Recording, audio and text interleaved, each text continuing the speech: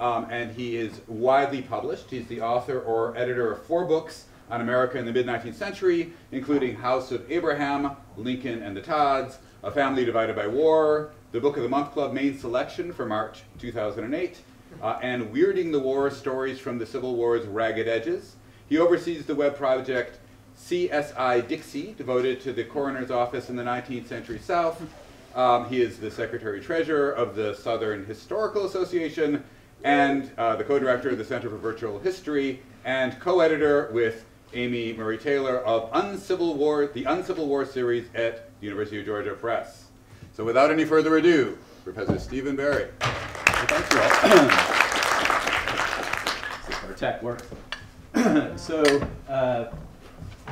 I'm an historian, obviously. I'm going to try to make things relatable to where you are in your process as you embark on your DH projects, but you're going to have to help me along the way. So I won't talk that much about historical content. At the same time, I'm an historian, so I'm obsessed with the content. And so I'll do my best to make it relatable. But really, I want to talk about process, and I want to talk about what didn't work, especially, because I think that's where we can be helpful. We failed a lot. So we founded the Center for Virtual History in 2010 with Claudio Sant, who's an historian here as well. He works on Native American studies. And for at least the first 4 years, I called us not the Center for Virtual History, but a virtual Center for History because we virtually didn't exist. And we just flailed around, I'll be very honest, and had a number of false starts. Our name, the Center for Virtual History, what we thought we were going to do, is really virtual history, like virtual reality. So we thought we would take 19th century photographs and use Google SketchUp to drape them over buildings so that you could walk through a 19th century daguerreotype city, essentially. We're going to do Poe's New York, we're going to do Lincoln's Washington, D.C., and we're going to do Atlanta in 1864, just before its fall. This is a great idea.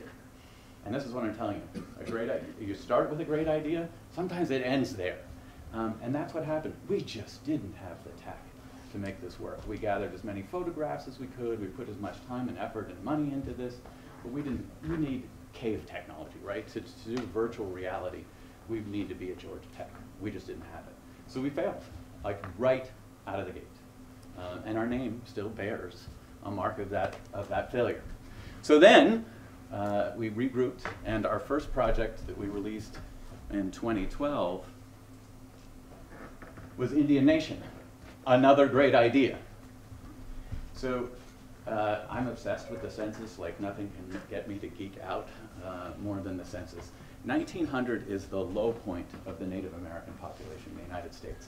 So from 8 million people, right, when Columbus sticks his toes in the Bahamas, we're at 237,000 Native Americans captured in the 1900 census. And the 1900 census also has a separate questionnaire that goes to Native American families and asks them additional questions. 1900, right, we're very close to the Dawes Act. The Dawes Act is essentially going to dissolve Indianness in America. Dissolve the tribal councils, send the kids off to school, cut their hair, and produce, as they thought, Americans. So you can just get an example. This is Tom Torlino, but they take this picture. This is a publicity stunt for whiteness, essentially, right? So they've taken him and they've made him not just a model Indian, but they've overproduced the photograph to produce a whiter face. So this is what's happening to America in 1900, and yet, somehow, they hold on to Indianness, right? And now there are 5 million Native Americans in the United States. So from this low point in 1900 where we were almost gone today, and it's because of this generation, right, that held on to their communities and their identities. And so our idea was to do crowdsourcing. So there were all these citizen science in 2012. There was a big move in citizen science. Get your amateur astronomers out in their, outside of their garage to help map the heavens. And it was working. It was really working. And so we decided that citizen history could be a thing, that we could do this with crowdsourcing. We got an agreement to work with the Cherokee in Oklahoma to set up kiosks to take in data for all of these 230,000, 7,000 people, and data about their families. So the way it works, if you just search people, these are all the Graysons in the database. We'll just click on Ada Grayson. And there is no data. It's a crowdsourcing project, right? So all we did was sort of a rip and run on a census. We pulled the data that we could get out of the census, but then we were counting on the crowd to help us fill it in. We also thought that this isn't a database of individuals, it's a database of communities, and that was really important to us. So we also have everybody essentially in communities. So this is obviously a large one in Custer, Montana, but you get these tiny enclaves. One member. In Aiken, South Carolina, there's one Native American trying to hold out as a Native American, one of 237,000. So we wanted to tell this story of this generation that went through this inflection point. It's a great idea. Didn't work. And this is a lesson, right? If you build it, they will come model is not a thing. It's just not a thing. If you build it with them, that's an option, or just build it yourself all the way through. But trying to do crowdsourcing after the fact was a disaster.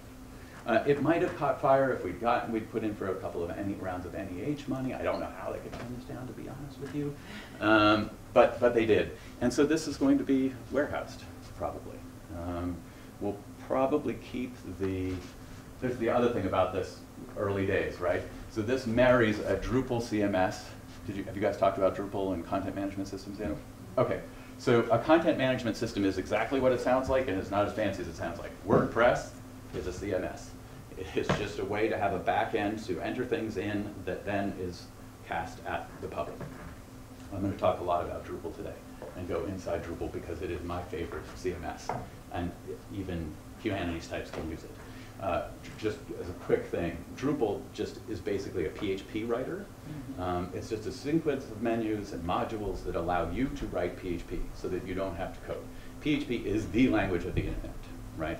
And so I find I don't have to teach myself some arcane language. Python would be awesome if I knew it. I don't know it. Ruby on Rails would be awesome. I don't know it. I barely know HTML. Actually, I do. And I barely know PHP pretty well. But I don't have to write it if I'm using Drupal. Whitehouse.gov is on Drupal. The libraries here at UGA are on Drupal. Our history department's webpage, all the web pages of every department, including fine arts, all on Drupal. So it's a huge open source CMS. This thing marries that to ArcGIS. So we've got a window in here that's casting ArcGIS for our communities and all of the little bubbles over the communities and the link to describe the community. Expensive, very expensive, because it's not out of the box, and it's a Frankenstein. It's cobbled together a Drupal CMS on top of ArcGIS and trying to do the pass-throughs of all of the data.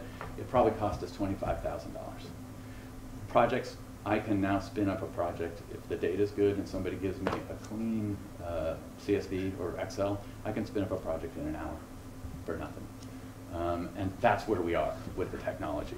There really isn't this barrier to entry that you used to think, oh, I've got to apply for a bunch of grant money to get this done. No, you don't. You teach yourself a little bit, not even to code, and you can get something working. Now, it might not be great, and we all know there are a lot of derelicts and disasters that are out there on the internet that are not quite professional and wouldn't pass peer review. We can talk about that process too as we go on. Nevertheless, it's gotten easier and easier. Okay, so this will probably end up being shelved over at ArcGIS Online, AGOL. So we'll park the mapping portion of where these people were, their communities. But whatever data was in here about the individuals will probably be lost unless somebody wants to take this project over. Okay, so we learned something, a lot of what not to do. And this was our third project. So we'd failed twice. I mean, conceptually, like at the level of our identity. So we're the Center for Virtual History. We're just a virtual center for history who's going to do virtual reality, and we have no tech. Bad idea right out of the gate. Second idea, we're going to do crowdsourcing without really, I mean, we're just little monks. We don't know anybody. We don't even know 10 people, much less 100,000 people. We're just not popular enough. I don't know. I don't know what happened. But so conceptually, twice out of the gate, we're not a virtual reality company or entity. We're not a crowdsourcing entity. They didn't work. So our next project was Pax Americana, which maps the 1775 to 1782 smallpox epidemic in the United States. It's drawn from the data of Lil Fenn, who was, I think she was then at Duke. She's now in Colorado. And she wrote this book called Pax Americana, the smallpox epidemic of 1775 to 1782. Her argument was that Cornwallis and George Washington are not playing a game of chess against each other. They're both playing a game of chess against a third party, smallpox. Whoever manages smallpox better wins the American Revolution. And the American Revolution's inflection point or turning point is much more about disease than it ever is about pinning Cornwallis in Virginia. Anyway, so this is kind of a weird afterlife for her book, right? She publishes her book to great acclaim, but she has this data set that can live in the world in a different way, that we can take apart. And this is what I like about DH, is really thinking about structure and form of how that knowledge wants to live in the world, how the argument wants to live in the world. Form follows function.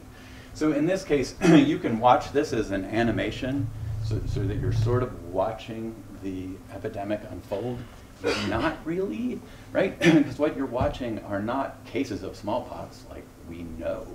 What you're watching are the data collecting points, mostly that write in English.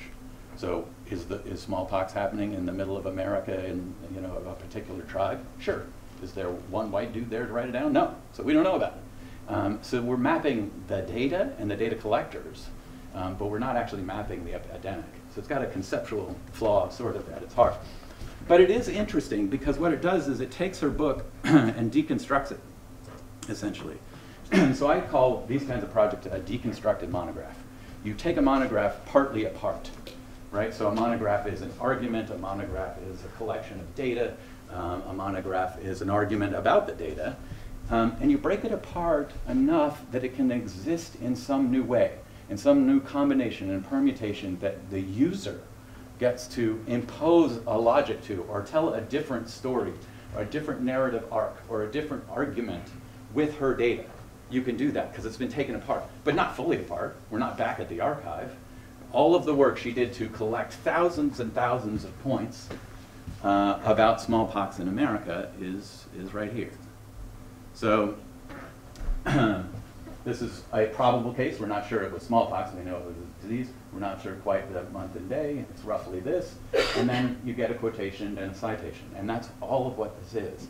So if you wanted to tell the smallpox epidemic from the perspective of African British, right, who actually are devastated by the smallpox epidemic, and the British actually just quarantine them on an island of disaster, mayhem, and ugliness. But she doesn't really tell that story, but you could decide you wanted to tell that story.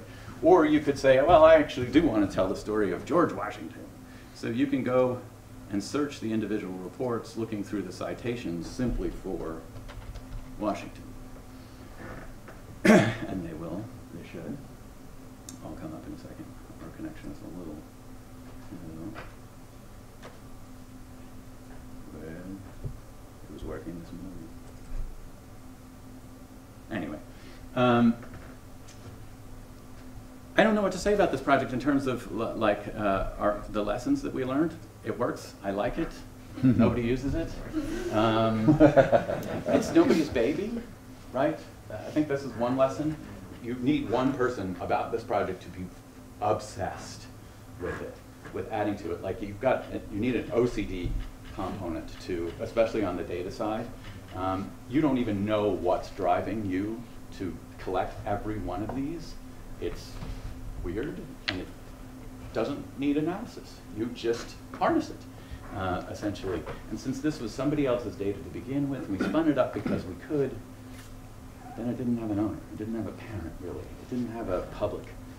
It didn't even have a scholar. The scholarly arguments have been partly made. I think people could play with it in a classroom setting. I think that could be its best use. So thinking about environment and disease and war and how we write military history, or would better write military history, even of this founding event of American history. But it didn't work, not really. Like we got neither credit for it nor as much satisfaction out of it as I'd hoped. And this is where Claudio and I started to part ways, not in a negative way, I think in a positive way, where we were both figuring out who we wanted to be, like how we wanted to be digital scholars. And we hadn't figured that out before pretty clearly. He figured out that he wants to map stuff. And I kind of do, but not really. I have a different interest in digital history, a different sense. You're exploring forms and formats, right? Really for the first time. At least for my line of work, you have an idea? Oh, is it a book or an article?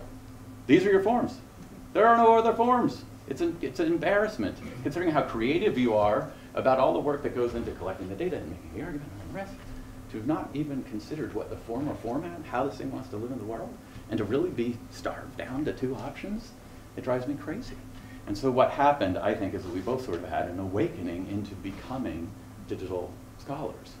And we stopped making the cynical arguments, and it started to, like anything else, when you become excellent, when you become obsessed, when you sort of immerse yourself in it, finally it starts to shift the way you see the world, even your present, the structures, right? I now see in data structures. Like you could talk about the structures of race in America or the structures of labor in America. I see the data structures of America. I see the matrix. No, I see these data structures, right? And how they pattern our world, and how it guides people into this box or this box, and the bureaucratic consequences and much graver consequences of all of those little decisions that go into how we organize our world, our information systems. Anyway, Claudio went a different way. He went with mapping.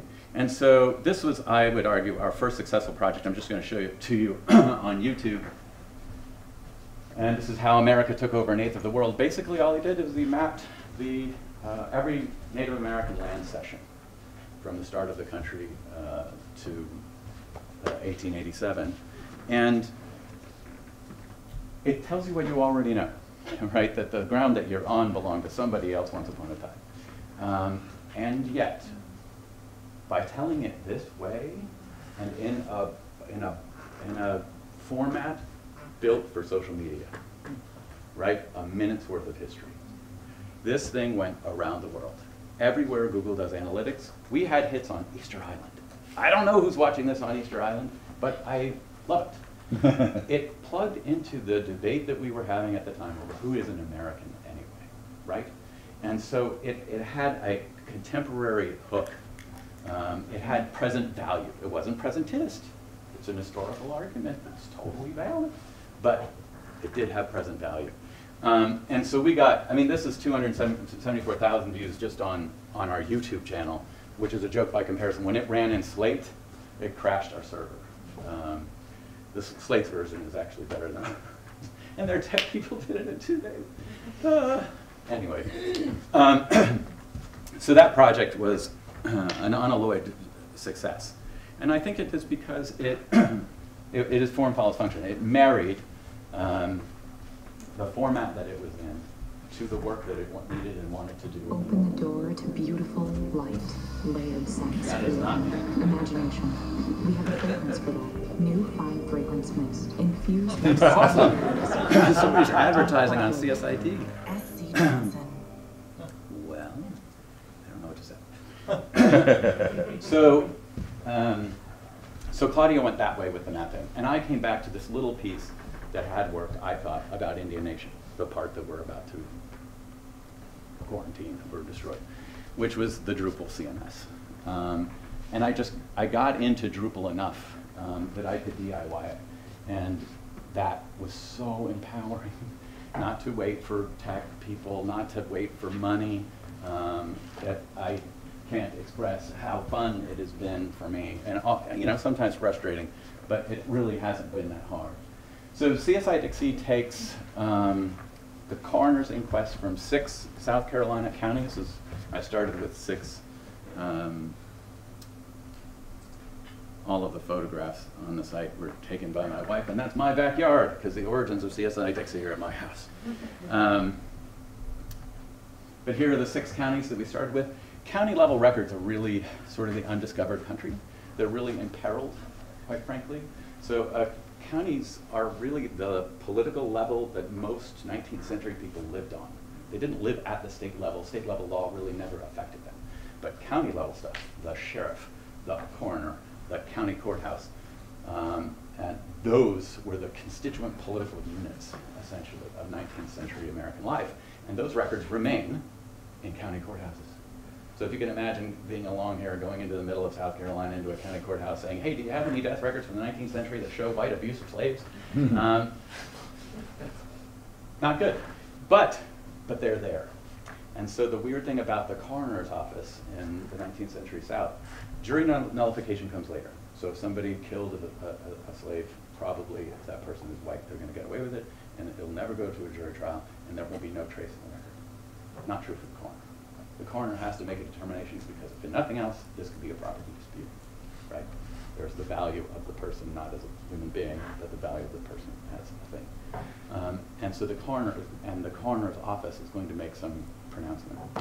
In the case of South Carolina, it's 12 white dudes with the coroner standing over the body of a dead person. This is, at first I thought we would do this as a mapping project because the inquest has to take place where the body lies. It really didn't tell me anything, plus their idea of, you know, geographical information, like behind Smiley Still. You know, it's like, I'd like to find Smiley Still, but it's probably not going to happen. And so this is what I mean about the maturation of my thinking about form. And I'll come back to this at the end, but I hate the word project. I'm so dead sick. There's no word that has been asked to do more inside academia, and especially inside DH, than project, right? And that could be anything. So it's our taxonomy. It's an embarrassment of our vocabulary that we don't have better terms for what we're doing. So I invented a term for this. It is an archivograph. It hasn't caught on either, that part of it, definitely not. But it is an archive, yes, the way lots of projects are, but it's not the work of a librarian. It is the work of a scholar. It has an argument. So it is an argument bearing on its back the archive out of which it is constantly being written and rewritten. So in this case, we'll go here.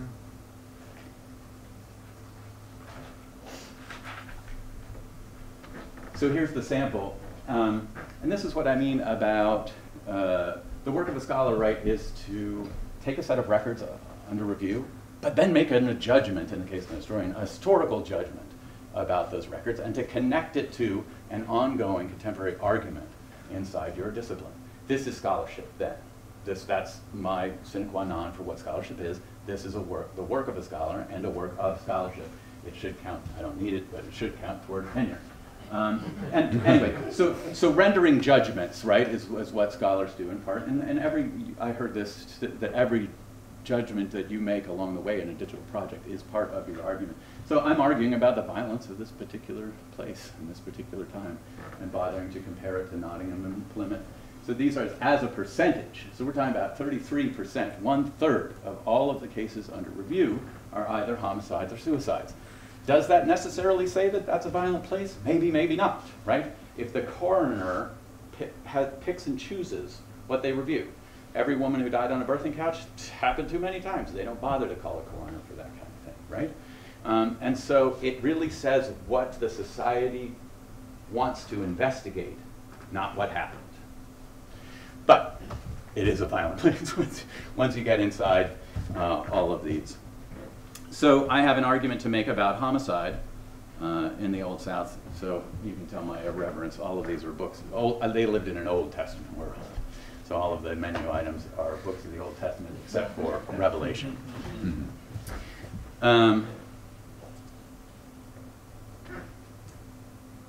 But here's a short argument that I'm making about homicides. I tried to make it look like a literary magazine, essentially. And I break this down by weapon type. There are 323 total homicides in the old sample. I'll show you something about the new sample later. And what they're using, firearm, sharp instrument, explosive instrument. other unknown. And then, here are all of them. Here are all 324 homicide inquests. This is Aaron, a slave murdered with a chisel. Upon their oaths do say that the said Negro Aaron was feloniously killed by a stab on the left side of the throat with a chisel about 1.5 inches wide by the hand of some person unknown. That phrase, upon their oaths do say, became this kind of rhapsody for me, because I knew somebody was going to go out of the world. And as somebody who's thinks that historians don't really understand that what they're doing is rubbernecking at other people's mortality and refiguring their own and investigating their own and trying to find meaning for their own. I think we don't admit that enough, that what really makes the drama of history is that we're all dying. And so this was like mainlining death. So if I'm kind of addicted to, if I'm an historian of mortality that's sort of addicted to the stories of how people go out of the world, bonanza. I hit bedrock, baby. If every little trifolded bundle, I know somebody goes out of the world. I'll know nothing about the noon of those lives, but I'll know everything about the midnights. And this phrase is always in there, upon their oaths do say. And then I watch somebody go out of the world, and then I picked up another one, and then I picked up another one. And so what I wanted to do at CSI Dixie was sort of reproduce that feeling and put it in an architecture or in a form or mode that just seems off and a little disturbing. So the only hyperlinks on the whole site are people dying. So inside the text. So right here, for instance, the last words of J. Edward Sims were typical, shoot you damn cowardly son of a bitch. Or take this poignant exchange, Tom Rutland firing, I will kill you, you son of a bitch. William Paget bleeding, you have already. Those are direct quotes, and the links are to the actual inquest itself, where you can read exactly what happened. But the point about that I'm trying to make about form is this is an argument too for me, this aggregation, this listing. There can't be a reckoning without a record. And I think that's what historians provide, in part, is we count the dead. We give them names. And if justice doesn't come tomorrow, it comes someday because of the work that we did. So there's an inquest where an enslaved woman supposedly died of apoplexy. That's what the inquest found. But in there is a slip of paper from testimony of her daughter that hit mama with a shovel. So no justice will ever be done that woman that we would recognize as such. But naming names, this happened. That person did it. I know you forever.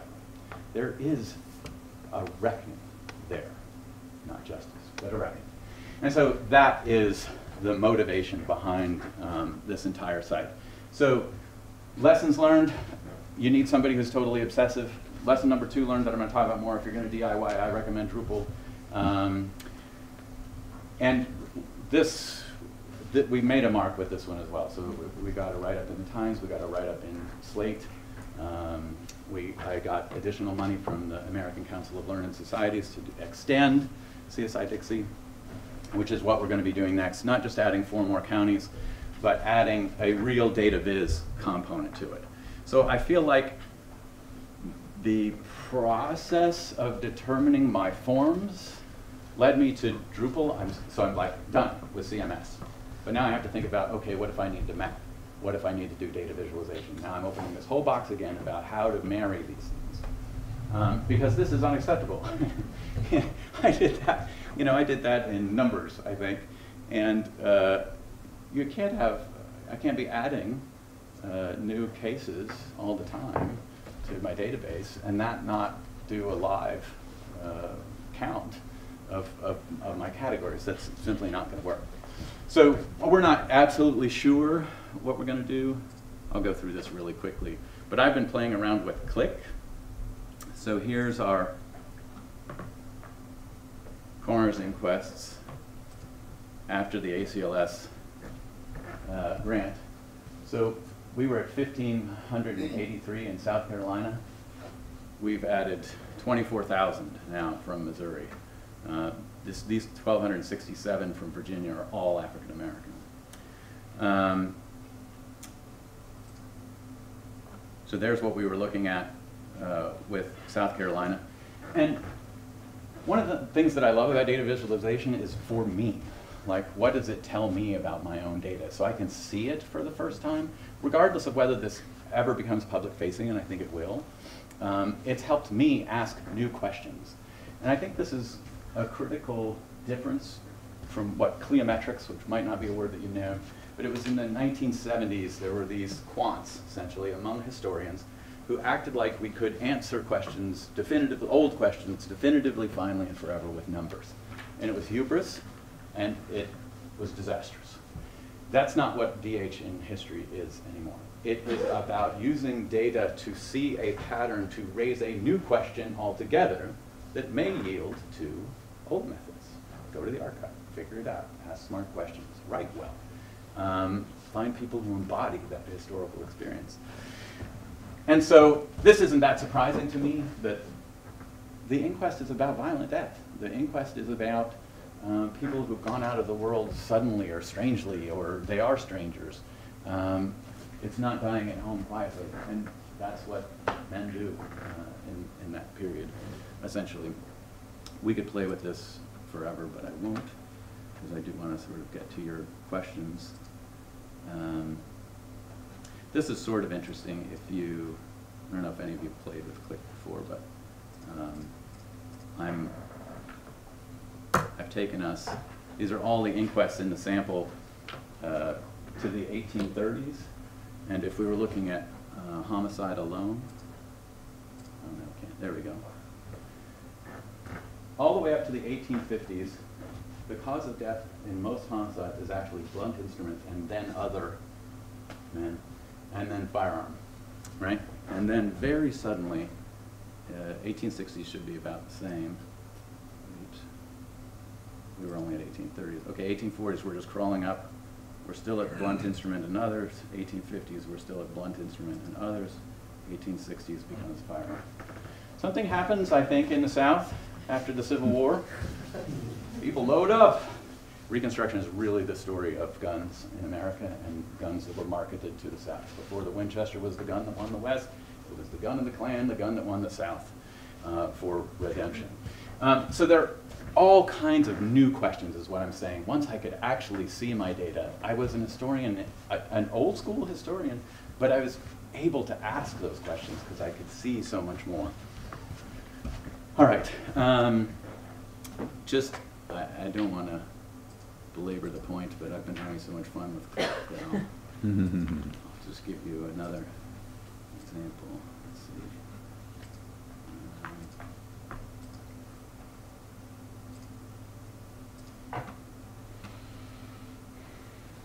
So I did the U.S. mortality census of 1850. Has anybody heard of that? Nobody has. I call it big bad data. The census is the big data project of the 19th century. We don't really appreciate this. It is driving the data industry. So the 1850s mortality census is a total joke. Here's how they collected it. First public health survey in the United States. Knocked on the door, and they said, did anybody die here in the last year? And if so, of what? This is the most asinine way to collect data in the world. First of all, Farmer Ted is not going to say, oh yeah, I murdered a guy last week. Is that relevant? Do you want to write that down? Or, you know, my unwed daughter died on the birthing couch yesterday. I'm going to go shoot that bastard of a non-husband. You know, who's going to share that kind of information? Farmer Ted also is not a diagnostician, right? So even if they are going to give up information, they said people died of herpes. That is one bad case of herpes. Or that people died of menstruation. Oh my God, that men in that period, medical men in that period, are obsessed with menstruation. I don't know that it's that radically changed. It's unbelievable. So they're dying of menstruation. They're dying of masturbation, apparently, which is a what a way to go sort of scenario. And unlikely. Unlikely. But so it's bad data, and it all goes up to Washington, D.C., where they put it through this kind of medical wash, and they don't really know anything either. And so it's appallingly bad data. I understand that. By 1890, The mortality census is tabulated by the American Tabulating Machine Company. That's IBM. By 1940, you have our Center for Disease Control. You have the National Institutes for Health. This is a system that got big, better, fast.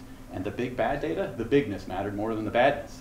The bigness drove that data industry. So as bad as this is, it has an important role in how the data got better.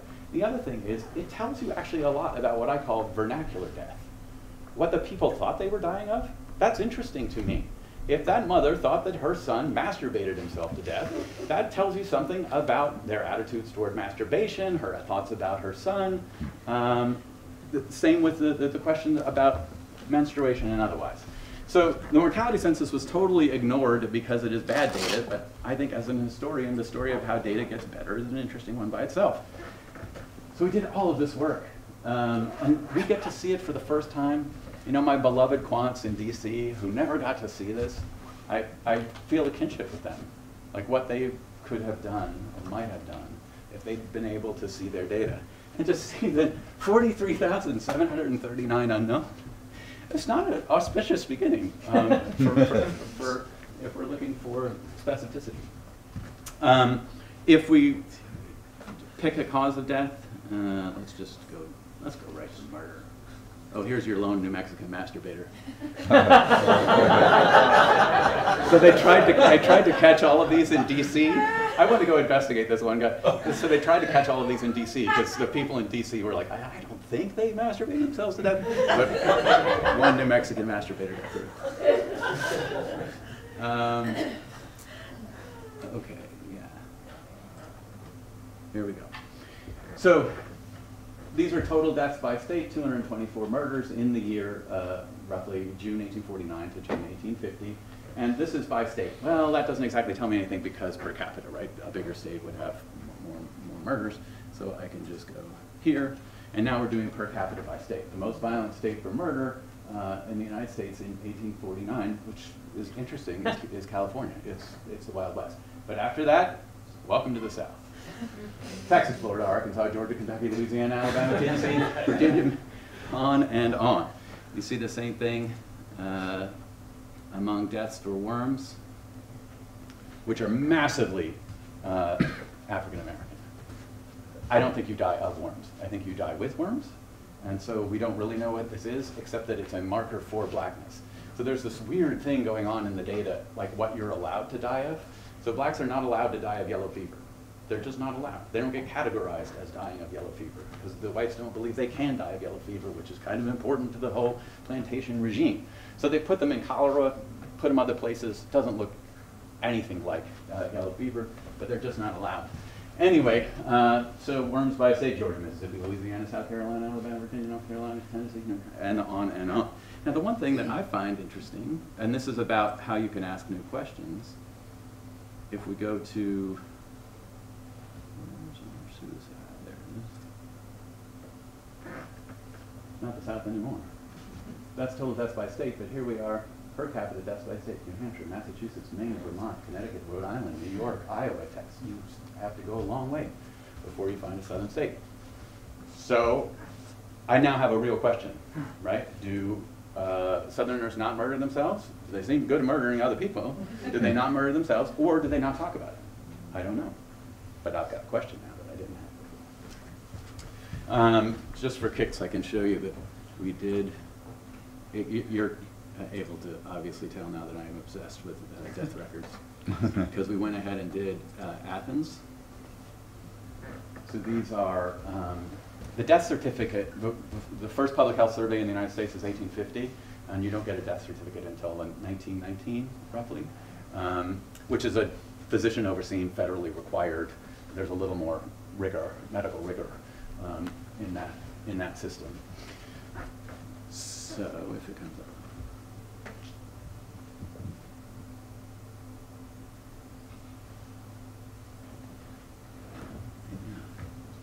Might have timed out.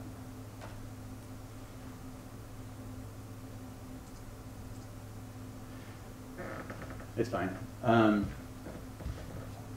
Again, one of the things that I'm working with is life expectancies in Athens in that period by race especially, and gender and occupation, all of which you can get from death certificates. It's not surprising, right? African Americans live 10 years fewer, and everybody dies early, so 40, right, is the average age at death. And really that is the most important thing that ever happened is between 1840 and 1940, life expectancy across the world doubled. It is the most important story that has never properly been told, because everything else follows on that essential fact. We'll move away. See, the only teaching technology that's never betrayed me is chalk, and that's it's just a funny fact. Okay, and I'll rapidly walk through our other projects because I don't want to run out of time before you guys can ask me some questions, especially about back-end tech, because I'm happy to talk about that. This was our next project we did as a collaboration with GTRI, Georgia Tech. They had gotten, I'm not kidding, this thing is called Diamond Eye, which might as well be called the Eye of Sauron, as far as I'm concerned. So they got like Defense Department money for this rapid data mining. I mean, extreme data mining. And I'm like, that's terrifying, but they need to put it to some good uses too, and uses that they could share with anybody. And so they agreed to help us put together what we felt lacked in the Chronicling America newspaper data set. So Chronicling America is the Library of Congress. It's millions of pages of newsprint, but you can't, your search results don't come back in space. They come back essentially as a list. And so we wanted to privilege a map. What you first notice is now you know where your holes in your data are. These are states that have giant blanks. There are no records that are come back from that. And if you search on Chronicling America and you don't know that you don't know really what the sample is that you're pulling out of, you can make some enormous errors or assumptions by not really, oh, nobody said that in Maine? No, there are no newspapers from Maine in Chronicling America at present. But there are interesting things. This is usnewsmap.com. that this will do, interesting to me anyway. So scalawag is sort of a pejorative term for whites who were voting Republican in the South during Reconstruction. And it's a neologism. It's a word that got invented essentially in the 1860s. It had existed for time out of mind to talk about scrawny cows that you should separate from the herd and shoot. And so when they're calling these whites scalawags, they are really suggesting that they deserve to be murdered and that they're kind of mongrels and they're a weaker race. There's all these kinds of things that are programmed into it. So now your search results come back and you can see the term flatlined until 1868 when they needed it. The word gets invented when they need it. The same thing's true. I'm looking at just this little, we have a little timeline right here. So that's 1868 is the high point for usage of the term scalawag. All of these, by the way, return the PDFs of the newspaper articles that use the term scalawag with scalawag itself highlighted. I'll give you one more example. Another term that needed to be invented to terrify voters. Again, it gets invented in 1864, and all of a sudden all of these places are talking about miscegenation. So we actually won a prize from the Library of Congress for U.S. News Map. Claudia got to go meet our senator. What a privilege. I shouldn't have said that on tape.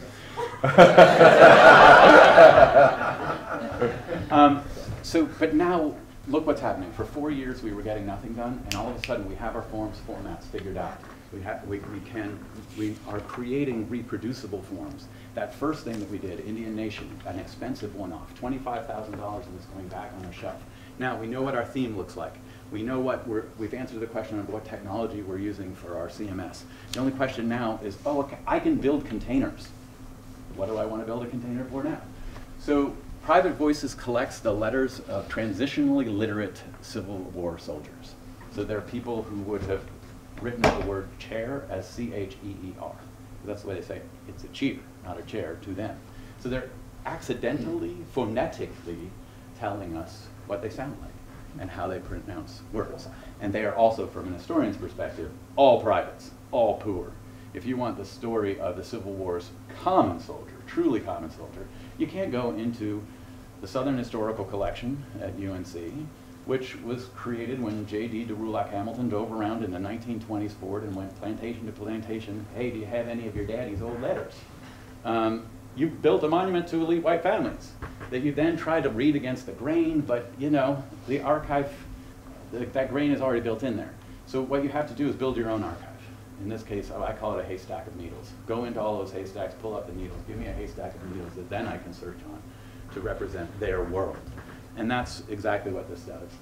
So Private Voices now has letters from Georgia, North Carolina, South Carolina, Alabama, Pennsylvania, Ohio, Indiana, and Illinois, I think. So we can talk about, we're starting to gin up a mapping function that can suggest how, who uses the word daddy when referring to their father. Or like Dixie isn't used in Dixie. Bizarrely, Dixie is what Northerners use to refer to the South, but the South doesn't use it for a while. We have some of that on here already.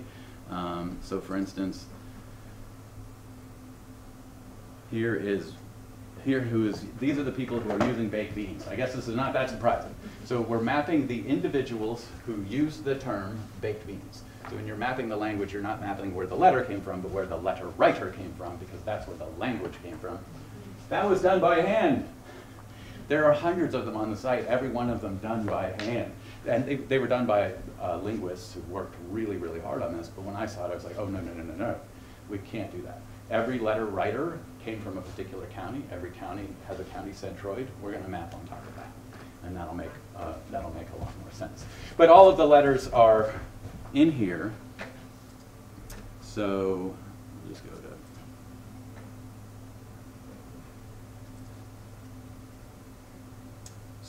So here's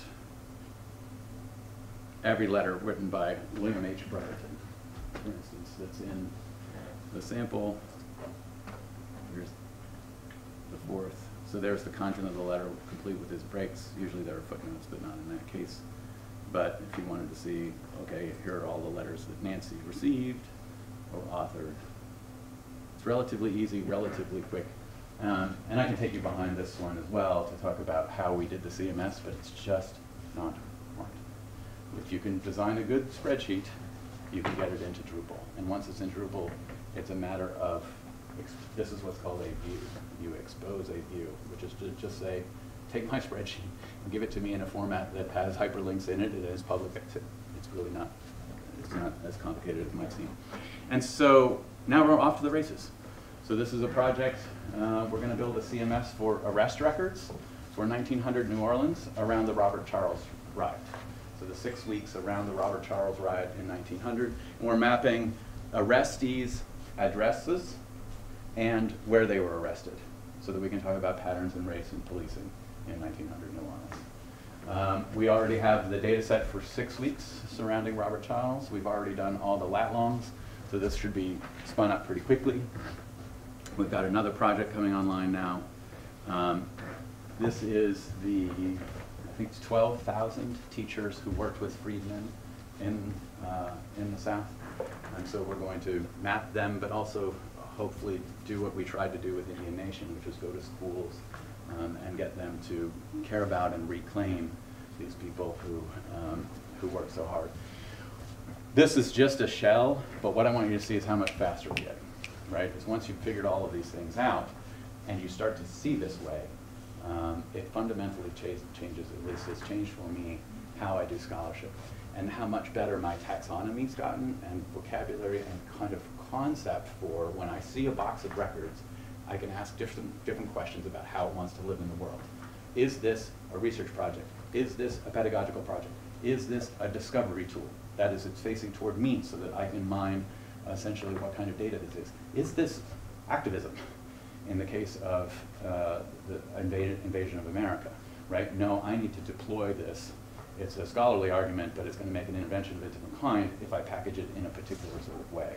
And so that's what I feel like I've gotten better at, is from a scholar in a lone wolf model who sees the world in terms of articles and books and articles and books and articles and books, to becoming someone who sees the architecture of what something wants to be based on what it is data, based on what audience I could find for it, or based on, in the case of CSI Dixie, it is my personal obsession.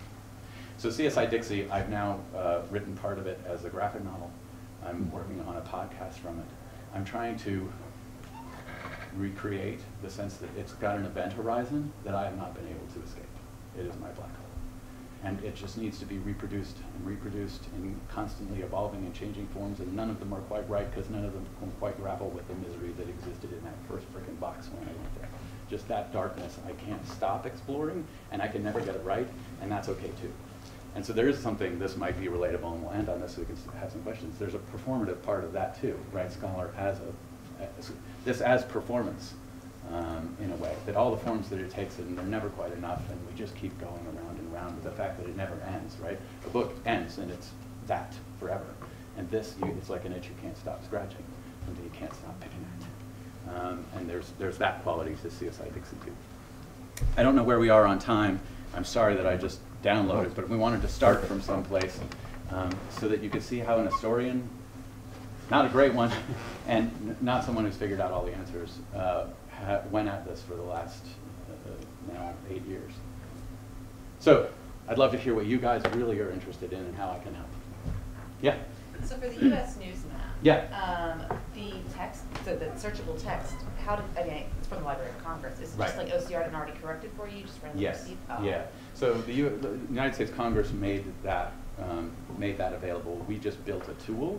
So this is what, back to that question about taxonomy and categorizing these things. I would call U.S. News Map a tool. It is not a work of scholarship. It is a work for scholars to return results who want a privileged space or want to think about it in a particular way. So how does the neologism spread across? Because you can actually animate this and watch it. So how do ideas propagate in the ecology of news reprints? How are that reprint networks? You can map that kind of thing, which you could never do from the Chronicle of America site. So it's very tooled. It isn't the work of a scholar. But you're absolutely right that without the work that the Library of Congress has already done, there's just millions of pages that they've OCR'd, and so we just built a little widget on top of it. Yeah. So in the case of the CSI Dixie, you collected the data. Correct. And in the other cases, most of the data was already collected. Yes. So what's the average time that each project could take, and right. the amount of people working on it, right. and the selection of the tool, digital tool like right. ClickSense? Yes, yes. If you could talk about this. Yeah, absolutely right. So CSI Dixie, all the work is in the transcription of the inquests and readying the data. Once the data is ready to go, and we can talk about this, in Drupal you have to write a little script. This is the only scripting that you'll ever have to do. They have a module called migrate. And really all it's doing is telling the machine where to put. Let's go ahead and do it. So for CSI Dixie, so just so we can learn a little Drupal. I'm already inside the admin, because you can see I have the admin toolbar there at the top. The way Drupal works is you start by creating a content type. So let's say that I was heavy into frogs. I just loved frog sightings in my backyard. You would create a content type called frog, and then you would create, okay, we'll go ahead and do it. We're going to add a content type called frog.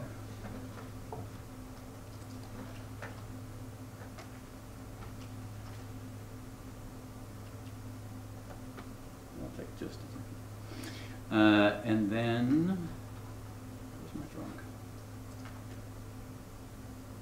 I'm going to give that frog some fields. So this is color for frog.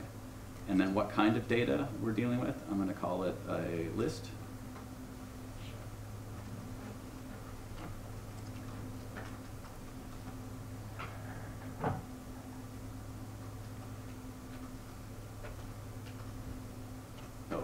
Broke on me. I might not. I can't remember what it is. Doing this on CSI Dixie is going to be a little harder because I have the permissions locked down because it's my baby. But I could do it on a new one. So you add a new field, color. You say what kind of data. It could be an open field of a large text block or a small text block or just a list. In this case, you would then get prompted, well, how many colors are there? And you just write, I don't know, these are patriotic frogs. Red, white, and blue. Those are the only kind of frogs. Then when you go to content, you can add content of type frog.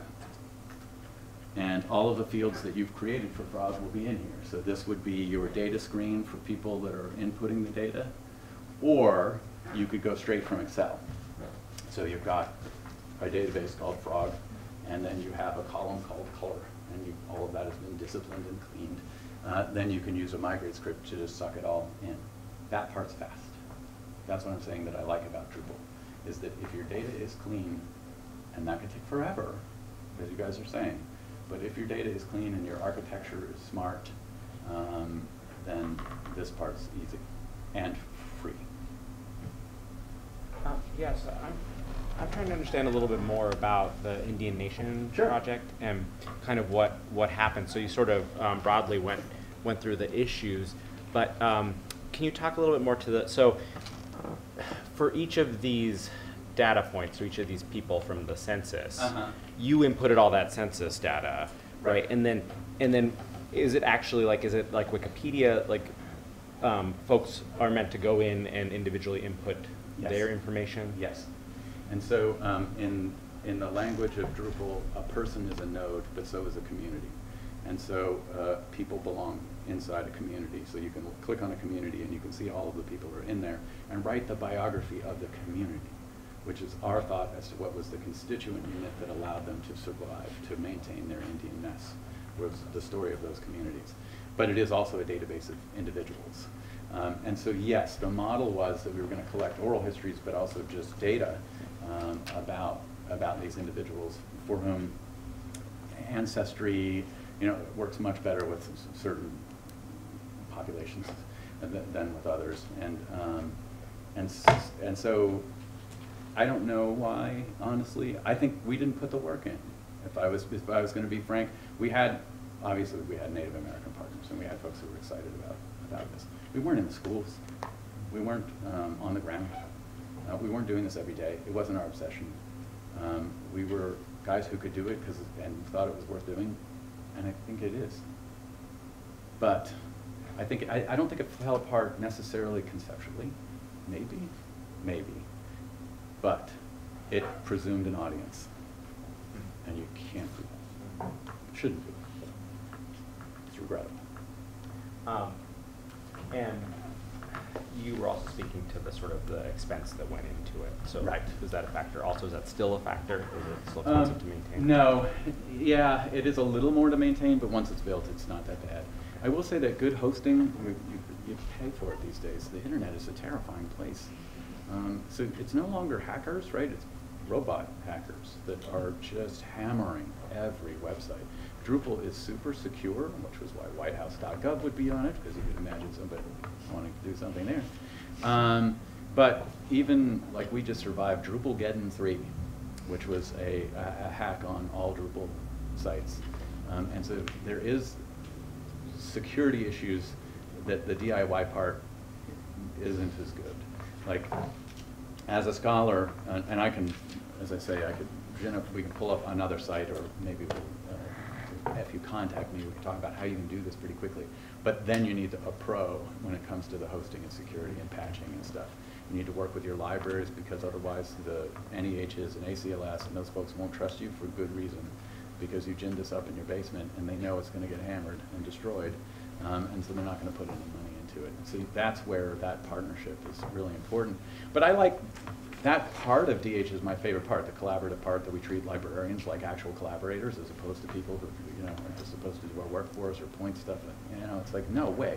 They have mad skills that we don't have, that we didn't always appreciate as scholars. And so working in teams has been really delightful for me, who doesn't like working in the lone wolf model. That said, you can't have too many cooks in the kitchen. We had a project that was fantastic. It's called People Not Property. It's another county level record, very much in distress. It's a deed. So back in the 19th century, you had to register things, big things that you bought. Like today, you would have to register a boat or a house. You would have to, including people. And all of those deeds are also effectively bills of transfer and sale. So the idea was, if you could scale this up and get them all, you could map the second middle passage. So the million men, women, and children sold down the river to erect a cotton kingdom. You technically could do that. The courthouses are doing today's business and are in massive disrepair. Those records are being eaten by rats right now or dying of some fungus. So it was just such an enormous multi-state undertaking. It needed an act of Congress to make that thing go. And so it fell apart. And the time was, back to your question about time, the meetings took forever. We had 20-hour meetings on what we'd like to do with it, and it just didn't go. And so sometimes there is a part of that where you need it to be, your team to be lean, mean, obsessed with just doing this until it's done. Otherwise, it's back to the nobody's baby problem. That's the part of academic work that we don't know. The lone wolf model does have its plus side. It's like you grind it out, so just on you. Where this doesn't. I think there's value to it. The scholarship that gets created that way, the community that's created, right? The process, not the product. Especially when you're working with students. I think about that a lot. I think the product sometimes that we create in my classes in DH, product might be garbage. The process was amazing. They created humanities knowledge, right? So that when they become state legislators, I'm doing it again, state legislators in Georgia, they don't think that humanities knowledge was created by that asshole who stood at the lectern and hammered for hours. It was created by them. So that alone, even if the product is garbage, and it's iterative, so it'll improve, right, class after class after class. They're doing the work of today. So, thank you so much Oh for yeah, the you're information. welcome. Yeah. My students next semester or spring semester are using EJI's the Community Remembrance Project Uh-huh. about the lynching locations. Yes. They do the soil samples. Right. Actually go, Right. access the records, collect physical components, and Right. then archive them. Yeah. So absolutely have to include some of this. And I'm wondering about, and this is something I can maybe transfer back to the students, is questions about access to data. Uh-huh. So because a lot of these counties are very fraught with political, Yeah. 18, right? Right. Still. So I'm wondering about access to data. If you run into any issues Oh, or yeah. resistance. Oh yeah. So, so CSI Dixie, we had a formal partnership with the South Carolina Department of Archives and History that we no longer have. So a very conservative state legislator, I don't absolutely know who, complained that the South Carolina Department of Archives and History could not be associated with CSI Dixie. And you know why, but you know it's true. You don't like what we're digging up, that doesn't mean it ain't so. And so when I talked to them and they said that they needed to pull their formal sponsorship, my back was up immediately because these are public records, my brother. And they were like, oh no, you can come get whatever you want. It's just that our name can't be on the site. It's just too politically risky for us. So I haven't. South Carolina, I picked South Carolina because county level records in South Carolina cares about its history, not always for the right reasons. So they did a centralizing call for all records over a certain age to come to the new palace at Columbia in the South Carolina Department of Archives and History. But counties, they've never done acquisitions, assessments, they don't know what they really have. And so CSI Dixie began as CSI Kershaw, and I went to the Kershaw County Courthouse and they were like, oh, we don't have any of those. We sent them to SCDH. And I was like, well, what are those? Coroners inquests, yes. That's exactly right. So those access questions, county courthouses are tough. They're doing today's business, and today's business is, meting out punishment on people. And so there's not an archivist there. There's not someone probably who has even an understanding of what they have, why they would value it. And it's too bad. I went to the county archive here, Rapids, Clark County, for the first time. You could write 8 dissertations out of the records they have in there. It's insane. County level records are the undiscovered country for historians because people live their lives at the county level. And there's just so much there. But you go to other places and they're using boxes of records as door stuff. Or they threw them in a dumpster a long time ago. Or Sherman burnt them all because he loved burning county courthouse. But yeah, access to records and resistance, it'll be there depending on what the inflection of your project is. More so than we're used to, right? We're used to going into an archive where they're pros and they don't have a skin in the game when it comes to the argument that you're making. Where virtually all of the arguments I'm making, the person sitting across from me probably at that county level doesn't like it at all. two questions. Where you were, when you got towards the end, you had this, you were explaining how Drupal was finally something you could really work with. So one simple question I have is, do you feel though that Drupal actually shapes how you're thinking? And do you experience sometimes, because I have this thing about links, right? They're going to take me somewhere. But what if there was another place to go? I mean, is there some, so in other words, have you thought about how you would change Drupal? Or is there something, I'm not going to use organic, that doesn't work, but is there something that would be a little more hyper? That would shoot you in a direction. Because what I loved is what you were coming up with was this idea of like it made new questions. Right. So sometimes I think these systems, like I hate rectangles. Right. It's just a rectangle. Right. You know. Yeah. So I'm just curious, what are things you wish Drupal would do? Right. That So I have thought about that a lot, but it's first I'll say it's also gone the other way. So I think the most important thing that happened to me as someone who was actually DH resistant even when I was doing it, and I'm still a little DH resistant now, but not for it's part of the neoliberal takeover of higher ed. That argument drives me crazy. I will bury that one in 2 seconds. But this idea that a machine is now patterning what is an organic, scholarly, imaginative process in some ways. But what happened to me is I read that backward, and I was like, oh wait. They didn't have Drupal, but they had content types. They had essentially fields. This is my century, the 19th century, is the century that datafied everything. And datafication and the structures of information make some things, it disallows blacks from dying of yellow fever. The assumptions that they make that get baked into their information systems become so fascinating to me. And then I apply that today, oftentimes, what the bureaucracy and how a state sees and how a state structures information and how forms are created and formats are created that have these legacy effects. I mean, a fascinating one, right, is in the 19th century, in the 1820, 1830 census, it was the household was the indivisible constituent unit of reality for America. So they surveyed households. That's the way they're thinking of data. America is a collection of households. Once in 1840, they say America is a collection of individuals. To me, something important has happened. Of course, the slaves don't get names and they're on a separate schedule. Of course, the kids are still underneath their parents and they're not equal. We haven't created equality. We've done something really important. I don't think it just mirrors reality. I think it starts to structure reality. It creates a possibility. Everybody's aligned. Once everybody's aligned, everybody counts in some new way, there are new possibilities that are created.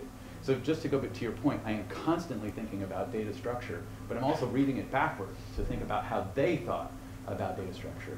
And then the other answer is every time I get frustrated with Drupal, I write a graphic novel. I explore the same materials, right, in some new way. And so Drupal's version is supposed to be rectangles and links. And what is this unbelievably violent, dark 19th century information doing inside a 21st century machine? There's something about, I actually want to amplify the justification of, if you read down that list of homicides, and it's just like chisel, whip, hammer, rock, club, there's something about the pace at which this violence is coming at you that I find deeply disturbing. And the fact that it's coming at you in this form and format in a media age that is usually it's leering and death cells, but instead it's coming at you clean as hypertext and hyperlinks, and you're like, whoa, whoa, whoa, this is a mashup in a way. And so I'm using its rectanguliness in a way to kind of create art out of it. And that's why my wife does all the photographs. I'm trying to think about how the same set of records would be seen by a graphic artist, a photographer, somebody who's in podcasting, a sociologist. I mean, the bizarrest part, a social worker would have told me in 2 seconds what I would have found. Like, I did all of that work to get all of that data, to see it all clean, and he or she would have said, okay, tell me about this place. And I would have said, well, you've got a bunch of underemployed poor white men drinking a lot. You have no access to birth control, no access to social services. And they'd be like, okay, you're gonna have a lot of dead babies, number one. right? There's no abortion, there's no birth control. You're going to have a ton and a ton of unwanted pregnancies, a lot of them interracial. You're going to have babies down the well, babies in a bush. You forget it. That's number one. Number two, your parenting is going to be awful. So you're going to have spousal abuse, you're going to have child abuse, and you're going to have feral kids that are drowned because nobody teaches anybody how to swim. And that's exactly what you have, is the land of poor whites. And I don't think the morgue is necessarily the only place that you can judge a society, but as I say on CSI Dixie, every society is answerable for its morgue. But a social worker got me right to the heart of what this community looks like before social services, before birth control, before treatment programs, and it was exactly that. Thank you. Yeah? I'm curious about how you use this with students, both in the classroom and with student workers who are working on the project. Yeah, that's a fantastic question, because I think DH has there are abuse possibilities in any, so we're creating this system, which I like, which is where we're collaborating, and that's what we call it, with our students. And we're teaching them about project management, right? For the most part, I always think the United States used to need, when the labor market wanted people who could read, write, do arithmetic, sit down and shut up. So that's what our teaching looked like. You will read, write, do arithmetic, sit down and shut up while I talk to you, because that's what you're going to do for the rest of your life. And now the American labor market really needs people who can create and collaborate in digital space. So I think our pedagogy has to mirror that to some degree. So I agree with all of that. And yet, if it's me telling them what they're going to do in terms of labor so that I can then go to the ACLS or the NEH and get rewarded for their work, this looks like we've gotten back to an essentially exploitative system that used to exist at the graduate level to a large degree, right? Way back in the day, you'd have your graduate advisor, you'd work on that guy's project because it was usually a dude, and they would somehow get more credit for it. And so we think about that a lot. Part of it is that they choose everything, right? For what project are we going to work on? From the records on up, I help them think about how that project might want to live in the world, and I do have more experience. But at the end of the day, for me, the product isn't the point. That's how I escape that trap. The process is the point. And that's always true when it comes to pedagogy. When it comes to your classroom, you're always thinking about the process. More than did they memorize all of this garbage information that the test is really to measure how successful the process is more than anything else. So that answers just that little bit of your question. I do lots of assignments out of all of these that are much smaller, just to teach them a little bit about information systems, this conversations we've had about data, and data literacy, which I think is incredibly important for this next generation. So we'll use them in those smaller ways where they're not actually producing the project, they're just using it as a scholar. And those are, a week long or 2 weeks as opposed to a whole semester, which if you're going to build a project, you need most of a semester. And those I didn't show them. Those projects live at DigiLab here. I think you've talked to Emily McGinn, or you're going to be talking to her some more. She heads DigiLab, which is really the teaching arm of DH here on campus. And she has thought a lot, like we have specific contracts when you contract with a graduate student worker to do work on. They have to get credit, they have to get paid, they have to be able to take their data with them. There are all kinds of requirements. The PI has to be doing the same kind of work. And so we have all kinds of requirements that help protect our graduate students. Undergraduates, we haven't scripted that out as a contract yet. I think that might be a good idea in some place where we could go. But yeah, you're absolutely right to be attentive to that. Yeah. Thanks. This is fascinating. Good. And it's really cool stuff. And it brings to my mind one of the things that attracts me to the digital humanities, which is the ability to bring information to an audience that might not otherwise have the ability or even recognize the pathways to get to information. Right. Middle state criticism is a term that's sometimes used. And so I was hoping maybe you could go back and kind of tell the story again in maybe more detail about that inflection point for your group, your team, where it wasn't just that things weren't working for you getting these archigraphs put together. Yeah, right. But suddenly something changed where you talked, I believe you talked about present value. Right. But you're also starting to design your materials with an eye to popular television shows. Right. And it also seems to me, and I'm thinking of this in light of some of the readings that we had today, that it's also a question of how you're reaching out to people on social media, right, who may then be presenting your material, amplifying the message. Can you maybe work? Sure. So it's a visual design issue. Yes. It's visual accessibility. It's yeah. rhetoric. But it also seems to me there's some really clever, to use a term, there's some really clever marketing that you either fell upon yeah. or figured out. Yeah, so now I'll say some of that is a conceptual failing from the beginning to understand that we were doing public humanities. Right? All digital is public, if it's public facing. And so if you're not really thinking, if you're only thinking, if you want to design a tool or a widget that I call a discovery tool, which is really, it's for you. It doesn't have to be public facing. But if your project is public facing in any way, you're doing public humanities, and there are opportunities that come with that we didn't immediately see. Right? We just sort of turned the machine on and acted like scholars and said, oh, you could do this. But we were writing, as we always did, as an academic, and largely for other academics, which is really impoverishing the medium that you've supposedly embraced, especially when you thought you were going to do citizen history, right? And so, yes, I think that understanding that and building relationships with folks like Rebecca Onion and Slate, and it didn't hurt, and some ties to Silicon Valley. So Invasion of America was on a jumbo TV inside some tech conference in the Silicon Valley. Because our data is actually really cool and really interesting. And if you're absolutely right, if you pitch it the right way, it seems foreign and intriguing and not dusty and dry. And so we have gotten better at it, but I don't think that what we haven't yet done and we're just now exploring, we shouldn't do that, right? Where's the press? Why are we not talking about the press in this, back to the ecology of scholarly publishing? What is the press good at? Monetizing stuff, peer review, and exactly what you're talking about, marketing. Why should I already had to do the coding, come on, man. I'm doing more of my share. And so we're starting to work with the University of Georgia Press, archive.org, which is the project that I mentioned about the Civil War letters.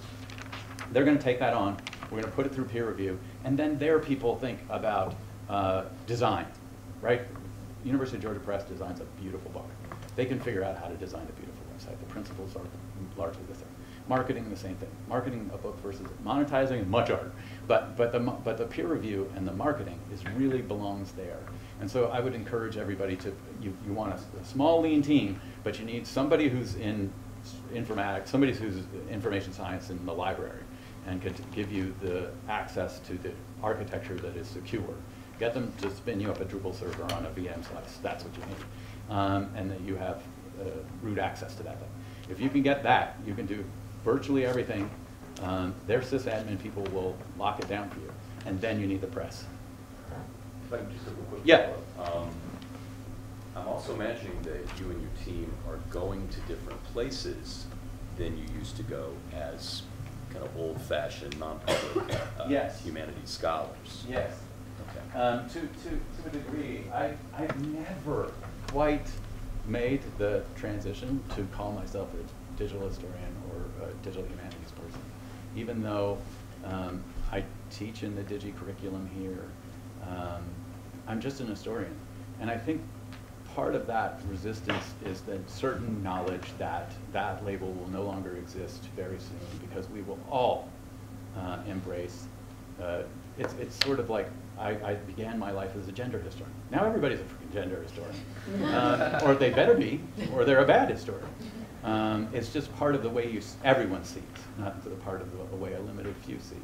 And so I feel like, again, our digital taxonomy and terminology will get better. Where's the digital intervention? Is it in the data collection? Is it in the data analysis? Is it in the digital distribution? It's going to be in one of those places or all of those places, I don't know. And each one of those needs a different name. And then we need different names for our forms and formats. So we have an article, we have an article, we have a book, and we have an archograph now. Please help me. But as we get better at naming those forms, I really think it'll just be, we won't have this debate about whether you get tenure on this or not. The presses will do peer review for it. It'll get reviewed. It'll be a certain length. It'll have a certain scholarly value, a potency that can be measured in its reviews. And so we'll all be, digital will just be there for everybody to use a little or a lot. And so I kind of stay, I'm just an historian. But what that limits, and maybe it's just time and imagination, is that I'm not cutting edge. I have no idea where the cutting edge of DH is right now. I just know what I've been fiddling around with for 9 years. And I have done a little bit of that, not as much as I should, frankly. I have a follow-up question, actually, since we're talking about peer review and tenure and all that sort of thing. You've talked a little bit about putting it through peer review. Could you talk a little bit more to kind of, what would that look like? Right. Well, I mean, again, I wish I didn't have to answer that question. I wish the press would answer that question, because if presses are going to survive, they had better get it together. If we're just book producers and they're just book publishers and libraries are just book warehouses, we are all doomed. Not that I don't love books, I do, but that we're not meeting our public where they are and where we can reach them. I mean, social media changed an election here in the United States. You want to know where your public is, they're right there, and you can go get them if you're smart about how you go about it. But back to the press piece and peer review. I think what we've talked about with the press is more like a peer review after the fact. Lots of people have talked about doing peer review sort of ahead as the project goes before launch. That's too late for us because we've launched all of our projects. I think as we go forward, though, we're going to go with that other model, which is that it's being reviewed at specific stages. Because we have our forms and formats down, we sort of know that they hit this threshold, all the data's in, but it doesn't have the data viz or the mapping or these outputs. So then somebody would look at that, what I would call the data conception stage, like what questions could this data answer? Is the architecture good? Is the data clean? So you'd have an intervention, you'd have peer review there on that piece, and then before you go live, you'd have peer review on this other piece, improvements that could be made, and then it would go through this is my point, is presses really do have a timeline for how to do every piece in the chain of producing scholarship. It's them, I think, who really need to figure out what the map or the roadmap will look like for a scholar who's bringing a digital project to market. And I thought about these things because UGA Press will ask me. I'm like, you figured out. That's my usual answer, because you have to go make those mistakes, really, just like I made my mistakes on my end. And I think Mellon and others are starting to put sort of money into thinking with presses about that. I predict this problem will be solved, and there's been a lot of hand-wringing on these questions, and I actually think we're reaching an inflection point where the digital will be around the digital turn, and solutions for the material problems. That's my belief. Yeah. I don't know how much time we have with this. I'm going to ask really practical questions. Sure. With teaching so you teach in a kind of history/digi humanities program. What do you do concretely in sort of giving your students tools for this data literacy, which is a kind of a key objective, it sounds like, in a lot of your classes? Right. And what are you doing? Yeah. Okay. So I'm working on a book called Count the Dead for UNC Press, which is really about what happened when we counted the dead. So a lot of people think the most important thing that ever happened, 1840 to 1940, doubling of human life expectancy. People think that that's okay. Well, we got vaccines and we got clean water and clean milk and medical heroism, and that's part of the story. Data is part of the story. Our public health system has no eyes until it has data. So I start by giving them this sense of how important that they live inside of data structures, that their world is, that there's a matrix, that their world is structured by data. And then I use examples like that one I did about households and what it meant in the census when we changed.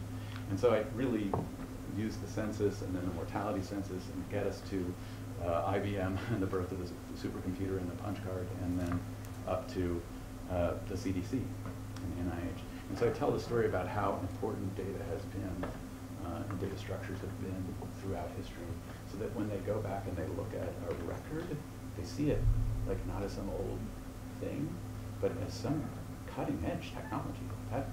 The inquest that little piece of paper, because it's actually a form, we don't see it that way because it doesn't have lengths, but it has a discipline to the information that has to be in it.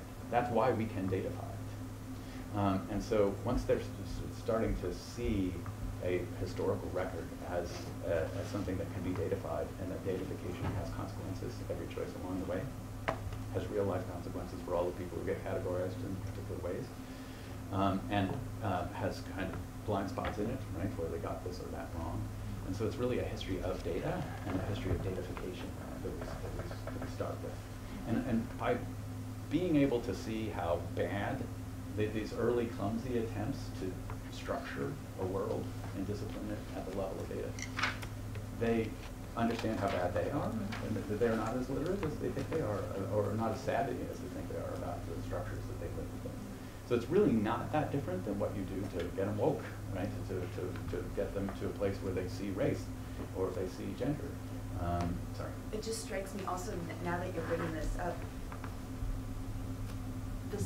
a lot of the successful projects, or the ones that you have, the ones later on, have been dealing with, in some ways you're dealing with archival questions and bringing them into the digital space. But your IndianNation one was in some ways almost an oral history project that didn't quite take off. Yeah, it didn't quite take off. And I think that the work I would be doing with my students, since I'm a theater and performance scholar, actually would be more in the sort of oral history realm. So maybe you could speak to what you would do if you could now go back to that IndianNation project and think about how would you bring an oral history project Absolutely. into Well, the so 21st the first thing we would do is, so my model is that not the if you build it, they will come. If you go to them and ask them what they want built with resources that you're actually bringing to bear, and you're making a commitment to be there for a long time and in that for the long haul, and you're not harvesting their stories to produce your book, right? You've got to go in and earn all of that, which we failed to do. And so I would start with that, and then build what they want built. And so if it's essentially a container, I always think of a CMS as a container. Well, what does the container contain, and what in terms of fields, what are you collecting? So if you're collecting oral histories, you're going to need some. If it's too free form, then it doesn't have enough discipline that you can take kind of core samples and lay it out and compare one oral history to another, right? Even little things like, I was just thinking of This I Believe, right? That's just oral histories. It just gives you a kind of a hook so that you can compare. I don't know if anybody's familiar with the StoryCorps stuff. But I would be thinking about that as like how I can better compare these kinds of things, and what I want to see in its totality. What will be the meta? That I will not have just 900 or 1900 oral histories. What will I know, or what will I have above that? How does this sing as a chorus? I would be thinking about that too, and how that could be, and I don't know, represented at the level of the datafication, at the level of the structure, but also at the level of how it's given to the world. If it's oral, I mean, it has to sing. I mean, you have to go to the website, and it just has to be about people talking and about the value of voice. I would be thinking, like, a podcast would be my first thought. Is like, okay, some of these will get woven into, will remain the raw materials for other people to create scholarship and create stories, but I'm going to push a few of them. CSI Dixie does this. So under Chronicles, I write long-form journalism about one case, one sad incident that comes alive in an inquest.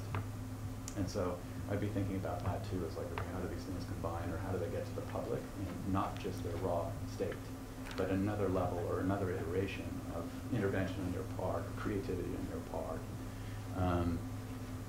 That's just a first blush, for sure. Well, thank you all so much. It's been such a pleasure to talk to you. Thank you.